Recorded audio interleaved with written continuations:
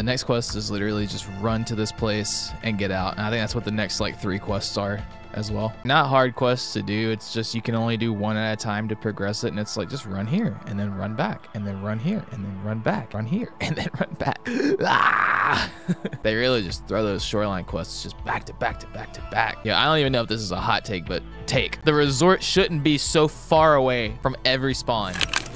In my opinion, every spawn should be closer to the resort. Every spawn should be equal distance from the resort, and it should be like 3 times closer to get to the resort. It shouldn't be spawn based. Like if you're gonna like make everybody fight, good, make them fight. Just people shouldn't have like advantageous spawns to the resort. I just don't think that's a good idea.